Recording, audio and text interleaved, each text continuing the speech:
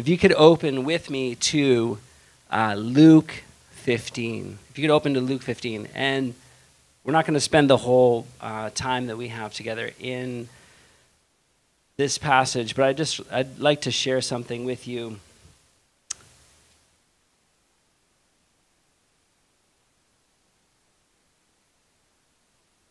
Just briefly. So Luke 15.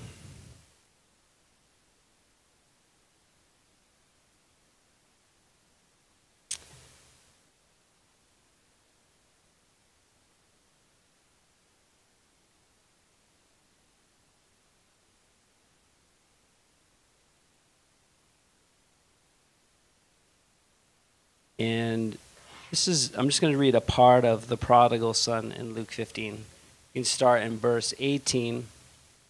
This is where the prodigal, he realizes and knows just the sinful, dark place he's been in. And it says this in verse 18. I will arise and go to my father, and will say to him, Father, I have sinned against heaven and before you, and I am no longer worthy to be called your son. Make me like one of your hired servants. And he arose and came to his father. But when he was still a great way off, his father saw him and had compassion and ran and fell on his neck and kissed him. And the son said to him, Father, I have sinned against heaven and in your sight, and am no longer worthy to be called your son. But the father said to his servants, Bring out the best robe and put it on him, and put a ring on his hand and sandals on his feet, and bring the fatted calf here and kill it, and let us eat and be merry. For this my son was dead and is alive again. He was lost and is found, and they began to be merry. We'll pray. Father, thank you so much for this time that we have together, and how desperately we all need you, Lord. The time that we have here each Sunday and other services that we attend, Lord, how desperate we need this time. It's an invaluable time, Lord. It's an eternal time. It's your time, and we want it to be your time this morning as we come here and we meet, that we would just meet with you. We would receive from you. Lord, maybe we come in with a hard heart this morning. We pray that you would soften our hearts, Lord, that we would see our need for you and humble ourselves before you to receive from you. God, we pray that we would just place ourselves in your hands, Lord. We would not live apart from you. We would not live in pride and sin, but we would humble ourselves before you this morning as we come and receive from your word. And we pray for your hand upon our time in Jesus' name. Amen. Amen. You can be seated. I just want to share briefly, because a lot of the message that I have to share is not a gospel-centered message. I just want to share this with you beforehand, that this is who our God is. This is who the God of the Bible is, right? Jesus, just prior to this, in the story, he talks about the lost sheep, right? He talks about then, after that, the lost coins, right? And how the shepherd and the woman with the coins, they rejoice, right? They rejoice over those things. And then he brings it to the prodigal son, right? And it's like an explosion, right? Someone loses a coin, that's one thing. But to me, I read it, and it's kind of like the Lord wanted to do this contrast of someone losing a coin and they rejoice over it. But how much more does God rejoice over a lost son or daughter, right, who comes to him? And so, because the rest of my message after this isn't going to be gospel focused, I want to share with you that this is who God is, right? Jesus, his first message, right, was what? What was the first thing he started saying when his ministry began? He said, repent, right? He said to turn from sinful ways, right? To turn your life from sinful ways and submit your life to him, right? To know him as the Lord, to believe in his death, right? And believe in his resurrection. Believe that he is Lord and he needs to be the Lord of your life and my life, right? That was the message. And I just think this parable or this story here of the lost son, it just shows how God receives us, right? So often we're hesitant to repent. We're hesitant to turn to God. And we have wrong ideas about him and how he'll receive us. But here in the prodigal son, this is exactly how God will receive you at any time, right? It says that what did he do? Once the son realized he was in the pig pen of sin, right? He had spent all the money that his father had given him, and he had used it in, they call it prodigal living, which is essentially women and alcohol and just being really like the pigs that he was with. And he said, I'm no longer worthy, right? I've sinned against heaven and earth. And he arose and came to his father. But when he was still a great way off, his father saw him, had compassion, and ran and fell on his neck and kissed him. Right? This is how the Father, if you are in sin today or you're in sin this week, you're far from God this week in your behavior, even if you're already his, like this is how he receives you. When we repent, right, and when we're returning to the Lord, he receives us the same way, coming and hugging and kissing us, right, and receiving us. And for those of you who don't know the Lord, it's the same, right? He comes, and when you come to him and turn to him, this is how he receives you. This is who God is, right? This is the forgiveness that he offers you. And I think one thing with the story that's so amazing is that he doesn't start to talk with the son about all the wrong things that he had done, right? He doesn't start to talk to the son about all his failures, the wasted money, the sinful things he had entered in, right? That's not the focus of it. He receives him, you know? And so if you don't know the Lord today, there will be a time at the end that Dan's going to lead us in where you can have that opportunity to know and receive Jesus as your Lord and Savior. So I wanted to start with that. And then in this is verse 31. And for those of you who know the story, there's also another son in the story, right? He's the older son. He wasn't prodigal. He didn't go live crazily, right? And there's more than focusing on him. I just want to focus on what God says to him. This is Luke 15:31. So this is the father in the story. He says, and he said to him, Son, you are always with me, and all that I have is yours. And I want to look at a couple Old Testament passages today and kind of use this verse to think about them. Because we can read throughout the Old Testament different people who are saints, believers in the Lord, followers of the Lord, people of faith, right? And they experience God, right? He was their God and they were his.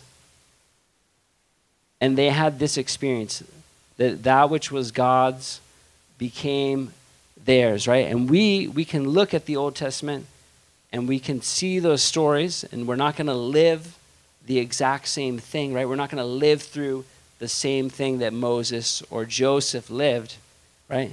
But the same way that they experienced God, we also can experience him in our lives today.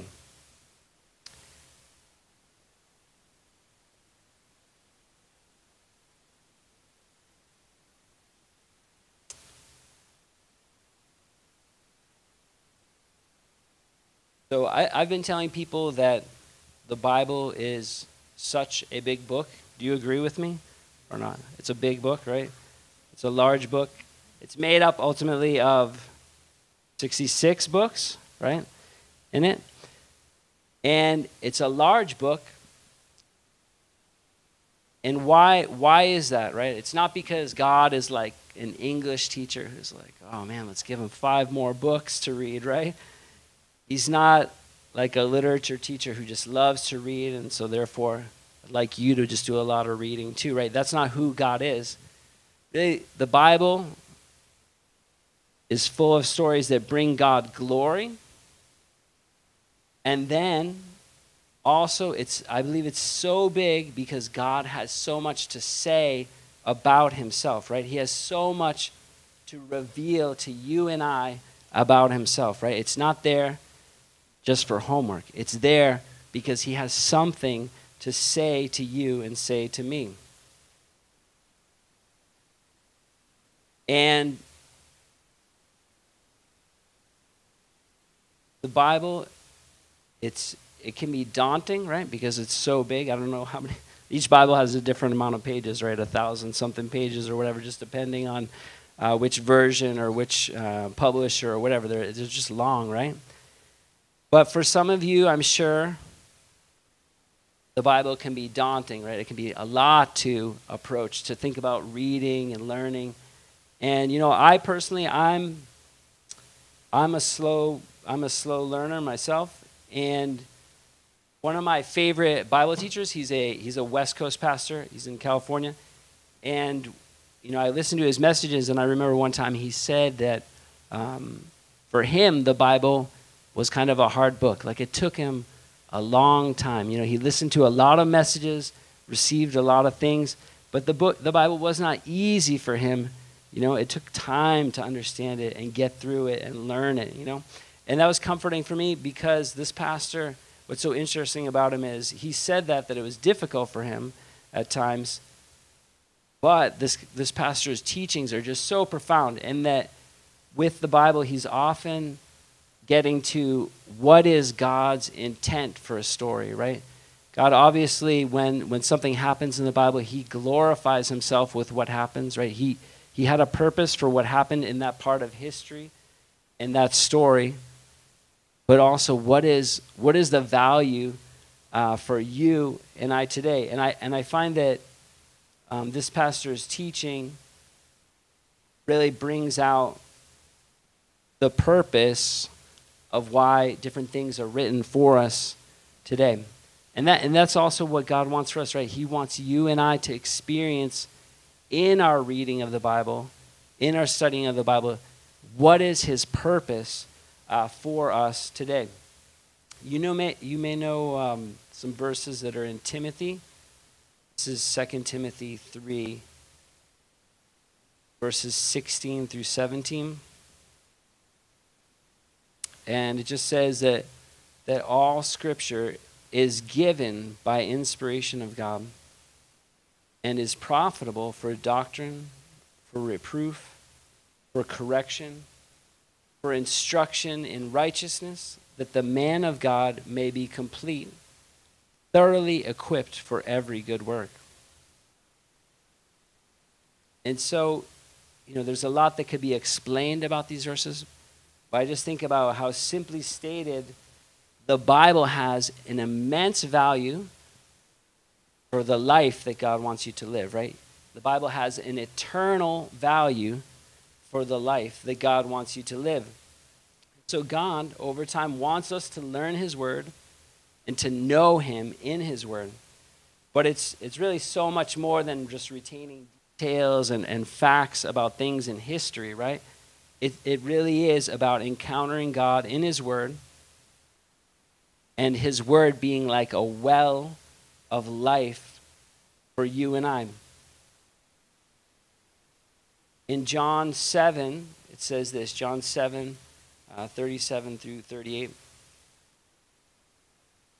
On that last great day, the great day of the feast, Jesus stood and cried out, saying, "If anyone thirsts, let him come to me and drink. He who believes in me, as the scripture has said, out of his heart will flow rivers of living water." In these verses, Jesus is speaking of the life of the Holy Spirit. But we know also that the life of the Holy Spirit works together with the Word of God, right? They work together, right? You're not going to be able to ultimately be a spiritual person for long if you have no knowledge of the Word of God, right? It takes also a relationship with the Word of God. And this is what this is one of the very few times that Jesus cried out, right? He didn't cry out many times. John the Baptist was always crying out, but Jesus, not so much, right? But it says that he cried out, calling people to come and drink from him that they might have this, right? This river of living water. And you know, I've been teaching and reading the Bible for a long time, but I just here in, when I was down in Argentina, the last thing I was teaching through is the book of Exodus, Old Testament book, and I just did the first 10 chapters of the book, and I really couldn't believe it. I really enjoyed teaching through Genesis as well, but teaching through Exodus, I thought, like every chapter of the book is like its own book, it's just so full. There's so much in it. And for me, it really was like a well of water, God's living water bursting forth in my life, in my understanding, and giving me things of value for my life and how I view God.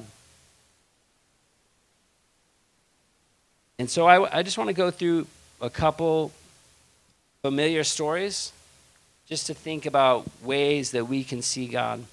Again, I don't know how you feel about Old Testament reading and just the study of the Bible, how challenging or not it is for you.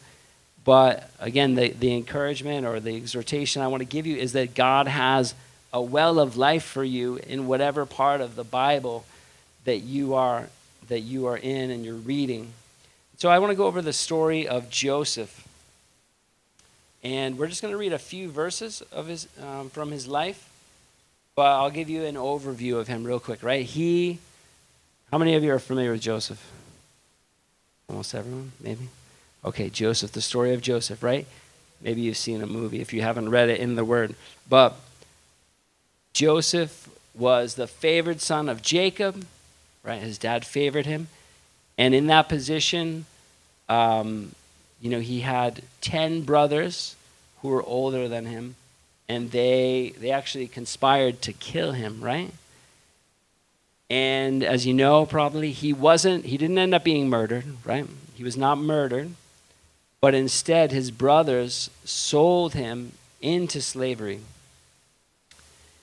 And the traders that bought him sold him to an Egyptian, where at first he prospered. He was a servant in the household, and he prospered and did well. But then he was accused of rape, right? Then from there, he's in jail, and he spent something like 9 to 12 years in jail. We don't know exactly how long, until Pharaoh calls him from prison to interpret his dreams.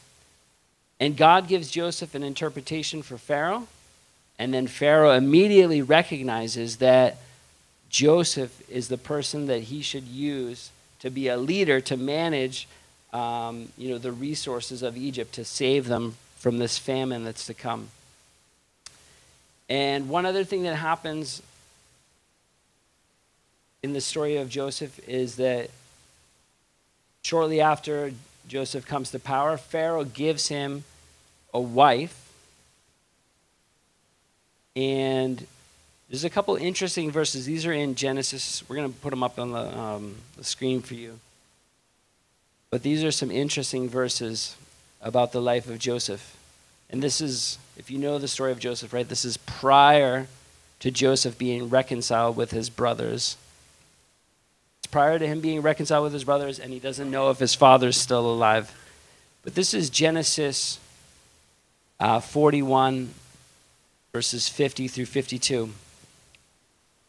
And it says, to Joseph were born 2 sons before the years of the famine came, whom Asenath, the daughter of Potiphera, priest of On, bore to him. Joseph called the name of the firstborn Manasseh, for God has made me forget all my toil and all my father's house. And the name of the second he called Ephraim, for God has caused me to be fruitful in the land of my affliction. So with the birth of his two sons, right, Joseph says, God has made me forget, and God has made me to be fruitful. And when you think about the life of Joseph, right, he spent something like 17 years really in a long period of suffering, right? He lost the relationship with his father, his younger brother. He was taken from his family. He was enslaved. He ends up in prison for something like almost 10 years, right? All that. He suffered so much, and we don't see it in the Bible. We see mostly just his steadiness and continuing to follow and serve God in whatever circumstance he ended up in. But how many sleepless nights did he have? How many nights of just weeping before the Lord with heartache over his circumstance, right? And, again, these verses that we read, they show us that God was able to comfort him, right? Despite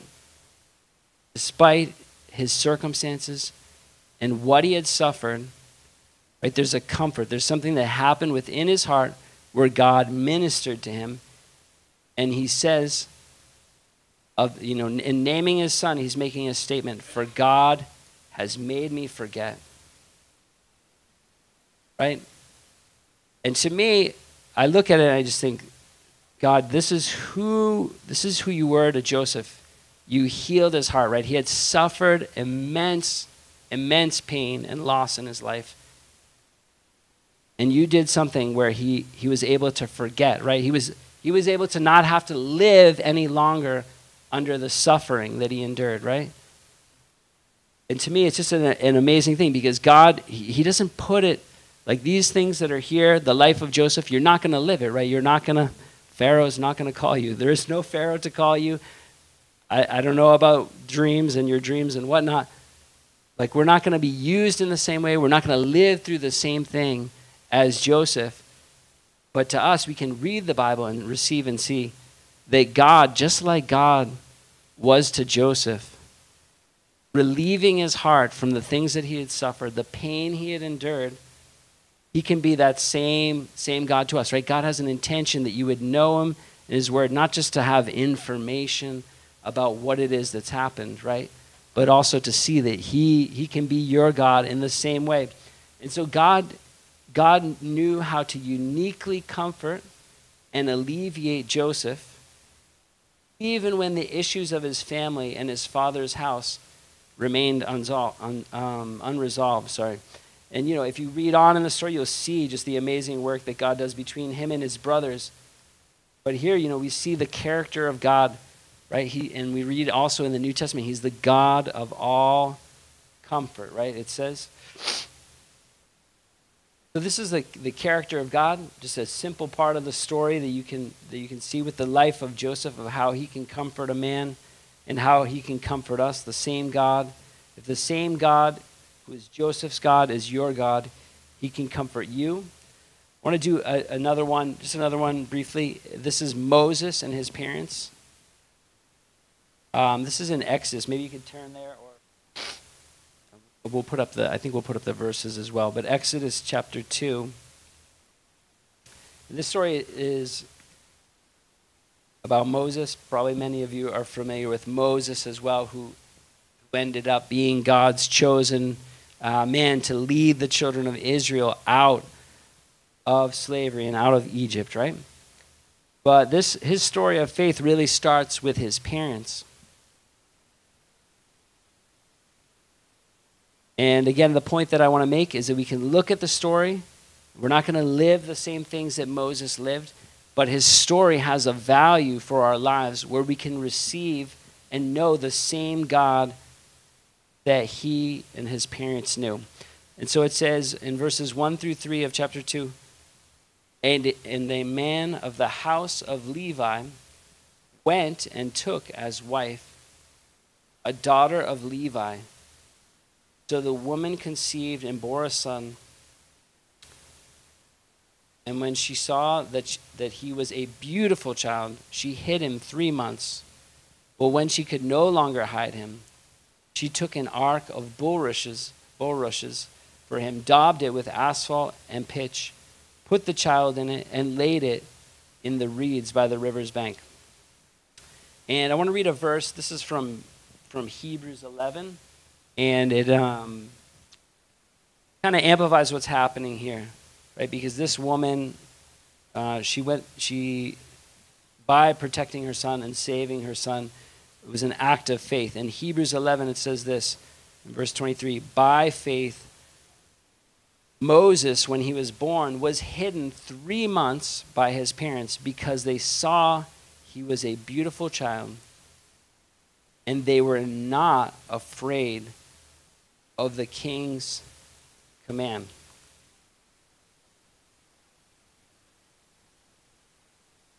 So, again, the point being, we read through the Old Testament, God gets glory for the stories, what it is that happened as people lived a life of faith. There's just glory, right? We see God's glory over all the pages of the Bible. But also within it, we can see something that serves our life, right? Thousands of years later, there's a story that serves our life and who God is, and that the God of Moses' parents can also be our God. And I don't know how familiar you are with the story of Moses and what was happening, right? The Israelites were enslaved in Egypt. First they began to multiply because of Joseph and what happened with the famine. They ended up in Egypt, right? But then over time they began to multiply. And so the people of Egypt were worried about that. Pharaoh was worried about that. And they started to actually enslave the people of Israel, right? Then after they enslaved the people of Israel, they still kept multiplying. So then Pharaoh's like, okay, we need to make their burdens worse. We need to make things harder for them. And that didn't stop them from multiplying. They kept multiplying even more after that. So then Pharaoh actually tried to coerce some Hebrew midwives to take the babies at their birth and kill them, right? So this is Pharaoh's second, third plan to try and stop the Hebrews in the population growth. He tries to get the midwives to kill the Hebrew baby boys at the time of birth. And we see in the Bible that the midwives didn't cooperate. So then Pharaoh gives a command to his people to do what? To throw the babies into the river, right? So this is like, it's really intense because think about laws, right? There's laws for the speed limit, laws for different things, laws, things that we can't do and cannot do. You have to understand, when Pharaoh says, I command you to throw the Hebrew baby boys into the river, it's like literally the law of the land, and all the Egyptians are now supposed to obey that law. So it's really, really intense when you think about it. And so the Israelites lived in this condition, right? And this woman, right, this mother of Moses, she lives under this unbelievably immense pressure. But what happens? It says that they saw Moses was a beautiful child, which probably indicates they had like a sense that God had a unique purpose for his life. And then they hid him, right? So she hid her pregnancy. She hid Moses even after he was born, right? And one of the interesting things that it says in Hebrews is what? Verse 23, they were not afraid of the king's command. Now, what would have happened, right? If the Egyptians found out what she was doing, they would not have come only and taken Moses and thrown him in the river, right? They would have come for her husband, and she had 2 other children, Aaron and Miriam, at that time, right? The whole family was in danger. But this woman, right, she lived fearlessly, essentially, right?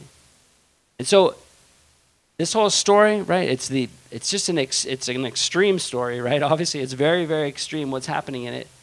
But this woman had a fearless faith to follow the Lord, even in the midst of intense, intense pressure.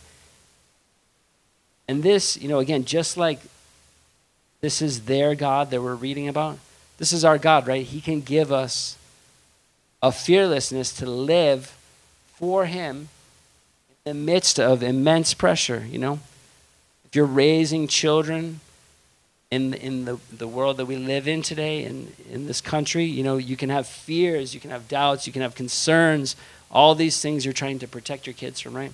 I'm 40, I'm almost 43 actually. But when I was in high school, I was 18, right, 17, I think I was 17 maybe at the time, and I had a good friend, and one day in class he's just like, I'm never going to have kids in this crazy world, and that was whatever.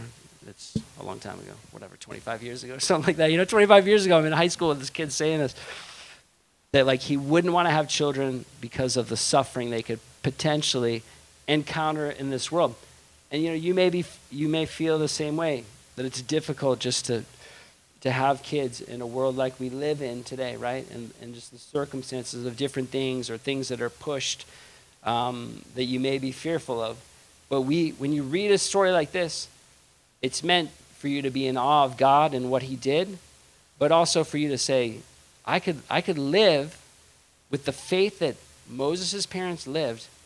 I can have the same faith. I can believe that God will protect me and my family and be with me despite whatever circumstances, right? That's what God doesn't give us a story so we say, that was great, it should become a movie and live somewhere apart from us, right? It's something that should live in your heart, that I could live with the same fearlessness as Moses' parents. And for me, reading the Bible in this way, again, it's like that verse, those verses in John 7, 37 through 38, which just say that his word and his spirit, they're like a well of water bubbling up, right, and filling and overflowing within and through us. And so I had one more, but we don't actually have time for it. So anyway, I won't get into another one. But the Bible is so rich, and when we come to the Lord with a humble heart, repentant heart, and we come to just receive from him, he has so much to give to us, right? Just like he said to the older son and the father in the story of the prodigal, right? All that I have is yours, right? God is not holding back from you today, right? It's always on our end to repent and turn to him. But when we go to him in his word, like the Lord, he wants you to receive from, he wants you to know him and see that the God of this person of faith, or the God of this other person of faith that's in this story, like he offers himself to you today in 2023, even though it's years removed and culture is different, like his word speaks to each of us today when we have the ears to hear it. So thank you for your time. And Dan's going to come up to close out the time we have.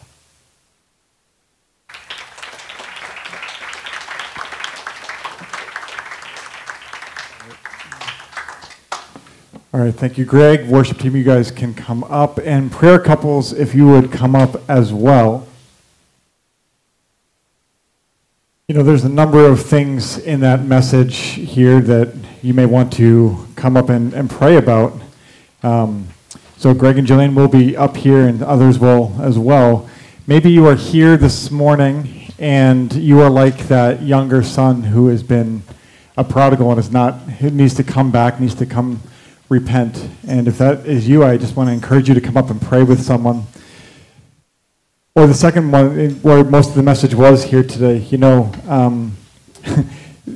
Moses' parents lived lives of faith, and faith requires action and requires a lot of courage. It can be really challenging. Maybe there's something in your life that you just need prayer about. And so I just want to encourage you as we sing this last song to come up and pray. So you can all stand. We're actually going to sing kind of in relation to what we just heard here this morning, the song that's just called Same God, which is really just connecting everything of the God of the Old Testament to who we are here today. So why don't we pray, and we'll sing, and if you want prayer, come forward. Father, I just thank you so much just that you are the same God today that you were then. And as you came alongside Moses' parents and just gave them the faith to be able to do that, and just to step into a place of great uncertainty, that you are not changed or different now. Your word says that you are the same. So, Lord, as we just continue today, I just pray, Lord, for anyone that might just want to come up here and just receive prayer about any of this. And we pray all this in your name. Amen.